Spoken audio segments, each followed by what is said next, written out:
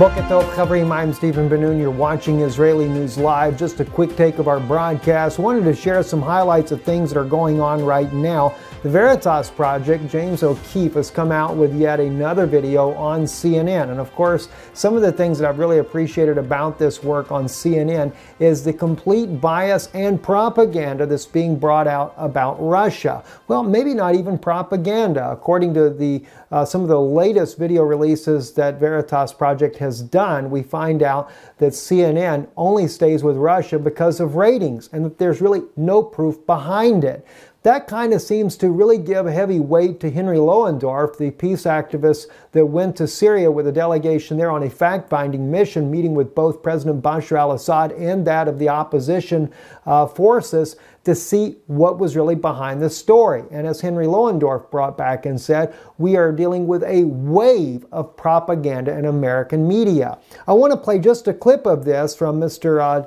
O'Keefe's Veritas Project, because I think it is very important that we see a little bit about what's being said here, just to show you the bias that comes out. The very first question that is going to be asked by the undercover reporter is to find out whether or not CNN is a unbiased reporting media. Listen to what is the question and what is responded. CNN, it's an impartial, right? What's the view? As he's asked the question, CNN is impartial, right? And he says, in theory.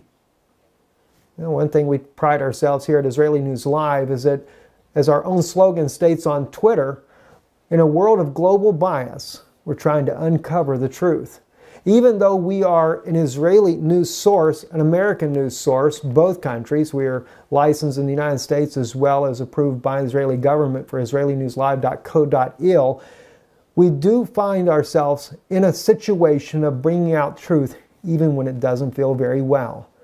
Clearly, in the case of Syria, both the United States and Israel playing a part in helping overthrow President Bashar al-Assad. Can't say I always agree with these things either, but the truth must come out, bias or not bias. Listen to a little bit more of what he says about President Trump. In like kind of media circles. On the inside, we all recognize he is a clown, that he is hilariously unqualified for this, that he's really bad at this. Of course, he has given an opinion in the interview here, but the fact that Veritas Project has clearly come out with some very incriminating evidence against CNN, basically letting us know that the stories on Russia are more for ratings and not for facts or accountability. And then, of course, we have this article that comes out on the Kremlin's own website, en.kremlin.ru. Events President's News 54-910 is the actual call letters. You can look this up here. The meeting with Henry Kissinger. Vladimir Putin received American political scientist and former U.S. Secretary of State Henry Kissinger at the Kremlin. This happened yesterday, of course, today being June the 30th, 2017. Very troubling meeting to me to see this happening, Henry Kissinger with President Vladimir Putin, because we know that Henry Kissinger is the architect of the New World Order. So why would he be meeting Putin? And of course, he's going over there on a regular basis. Is Putin really playing along with this whole agenda of a new world order, and we're just being duped into believing something else? Could it be that Russia knows their part in this new world order will be to attack Israel, to attack the United States? And is this what's really happening over in the Middle East right now? I said to you in several recent videos there that the Catholic Church is wanting to make prophecy fulfill in the way that they see that it should. I've even suggested that Putin is being lured into a conflict to attack Israel, only to fulfill those things that the Vatican would like to see happen. Now, let me just share with you what I mean by that. Joel Boehnerman writes here on Barry Chamish, the late Barry Chamish's website, what does the Vatican want? It says, it can't be that the Vatican is only interested in access to the holy sites in Jerusalem. They already have that. as well as legal jurisdiction under Israeli law for their institutions and assets in Jerusalem. Also, when these holy sites were under jurisdiction of the Jordanians from 1948 to 1967, no pope demanded internationalizing of Jerusalem like they're doing now.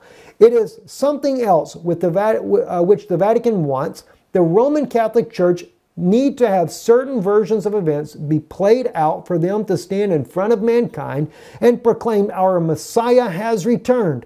Of course, to the Jews, this Messiah will be as false as the first one was supposed to be. Doesn't matter. This is the goal of the Vatican, and this is what all Israelis need to worry about. See, now watch this here. The Vatican Roman Catholic Catholic's version of events is this. They know this isn't the end of the story the Jewish God had in mind, but that doesn't mean they won't try to engineer their own ending to the story. So what if it is fraudulent? Doesn't matter. That is their game plan, and that is what matters. And that is what Israeli Jews need to be better informed about. And that's just kind of giving you a basic idea of what's going on. So when I see the meetings like this with Henry Kissinger, knowing that he is the architect of the New World Order, and then I realize that Russia sitting there vowing to protect Bashar al-Assad, are they really doing it because of Bashar al-Assad, or is Russia also playing this game as a New World Order empire?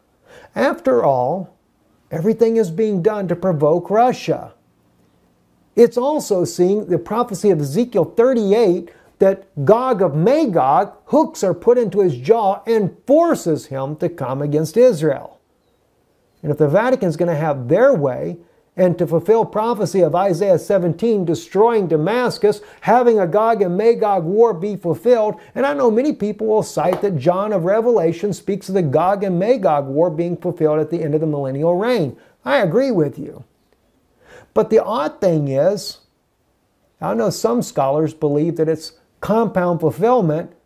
Well, I'm sure the Vatican would like you to believe that just as much as well. Therefore, they will bring their own Gog of Magog down, when in reality, Gog is nothing to do with Russia. Gog has always been a Roman king. Something we ought to think about as we watch these events. My concern, like I said, though, is Russia actually playing into this as well. Maybe so. Who knows? Anyway, in other news, terrorist attack hits Donetsk National University in eastern Ukraine. There has been steady fighting going on in Ukraine, and the conflict continues to rise. I think it's going to be another situation as part of the rising conflict over in Syria. We will see as that conflict escalates. It will also escalate on Russia's border with Ukraine and also in Latvia, Poland, etc. No doubt this is going to a third world war. I think this is what they want as part of a new world order. I also know I had some friends send me some information that the Pope of Rome is once again calling for a new world order and a one world government. It is on the heels, but the only way they're going to have a new world order and a one world government is after a third world war. You know, there's some very truth in movies. If you really kind of watch, they send messages to you out there. And I've been noticing that. I'm not a big movie buff, but I definitely notice a lot of these things are being played out in a very clandestine way. Also, we find the United States has just really infuriated China. RT reporting gross interference with domestic affairs. China's furious at Trump's $1.4 billion Taiwan arms deal. You know, I really appreciate the way that President Trump is trying to boost the economy, but I can tell you one thing, boosting of the economy in his way of thinking right now is nothing but selling arms and weapons and bringing about our own demise in the process. But we will pay down the national debt to some degree, but eventually we will probably find ourselves in a third world war, and it won't be so pretty as it's been in the past. As Russia has stated, the next world war will not be fought in its country. I am concerned. And as I said, with Henry Kissinger involved as well, as we have been watching this for more than a year now with him and President Putin may very well be playing right along with this plan. I certainly hope he's not, but he may very well be. I'm Stephen Ben-Nun. You're watching Israeli News Live. I promised you that message about the Ark of the Ark of Palmyra, the Ark of Baal there that has been moved around the world, and some of the insights that I have on that. I can't wait to share that with you. Don't forget, we do need your help in keeping this broadcast going.